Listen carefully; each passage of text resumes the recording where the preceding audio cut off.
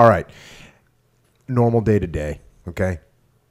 No imminent death that I just placed, but you're healed, my son. Thank you. Demons no be gone. disease.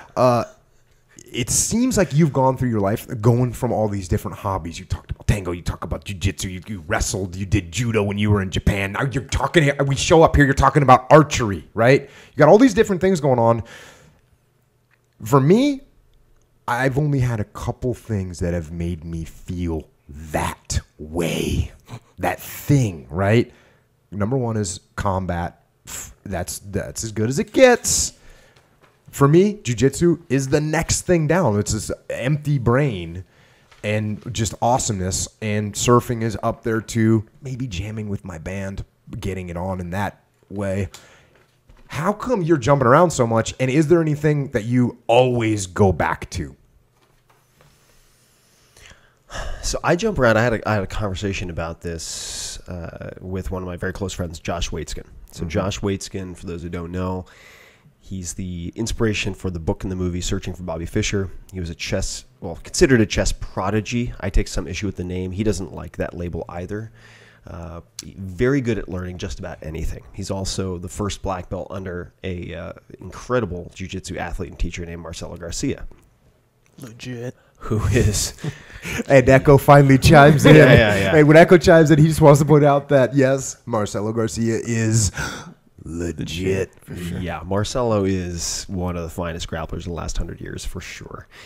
And Which, by the way, makes him one of the best grapplers in the history of the world and the universe. Exactly. All good. Yeah. No, this is completely true. I mean, I've not to go down the Marcelo rabbit hole, but I had the opportunity to train with Marcelo, and it's just another planet.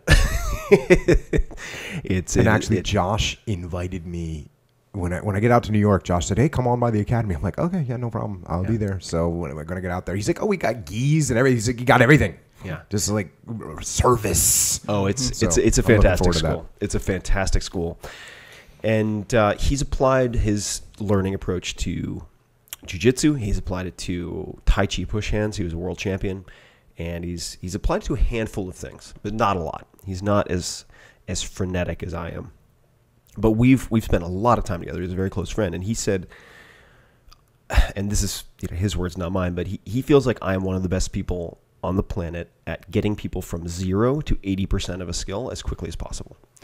And he's focused on the last 1%, getting someone from 99 to 100. So he works with some of the biggest names in the finance world, people who are very under the radar, to get them from, say, beating 99.99% of the competition to 0.999. And I think those are complementary skill sets. But for me, the high that I get is different from the high Josh gets. The high that I get is taking someone, for instance, I didn't learn to, we talked about this, I didn't learn to swim properly until I was in my 30s.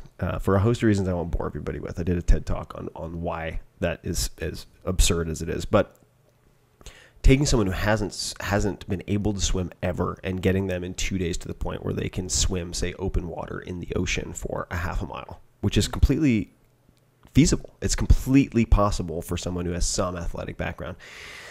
That's my high. Showing someone that the impossible, or what they thought was impossible, is not only possible, but in a time frame that seems completely unrealistic. That's my high. So I think that's part of the reason I jump around, is in part to learn, but it's also being able to teach someone in a way that saves them hundreds of hours. And just to see their head go. And you get that, obviously, then you get that satisfaction yourself when you try something for the first time. Oh, yeah. Yeah, there's nothing better for me. I mean, when I figure out, for instance, with archery,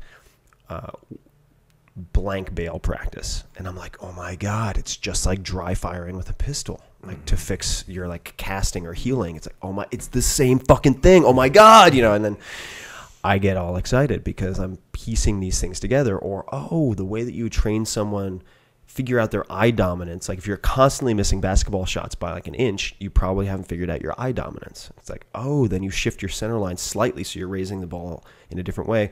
Oh my God, it applies in the same way to bowling, even though no one even talked about bowling.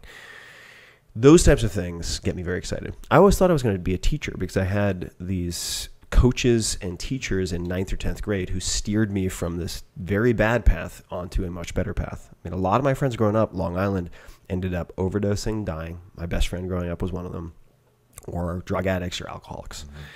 And I got steered in this other direction. And that 9th, 10th grade window is what I always thought I would go back and teach. So I love teaching. So that's why I jump around.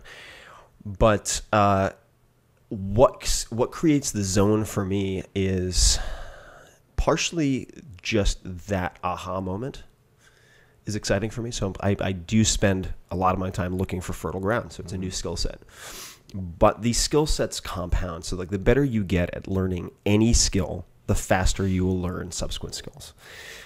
But if I had to default to a few activities, I would say it's, and I have to be trying to be smarter about this, but it's a physical activity with a component of danger. That's it. It's a physical activity with a risk, with real stakes of some type. So that could be rally car racing, which is very physical. It could be jiu-jitsu. It could be a different martial art, say Thai kickboxing, where I've probably spent the most time outside of jiu-jitsu and wrestling. Those would be the activities that put me in the zone by necessity, because the penalties are so swift and so immediate and so severe. Strongly incentivized to not think of the free runs you're going to hit when someone's trying to kick you in the head.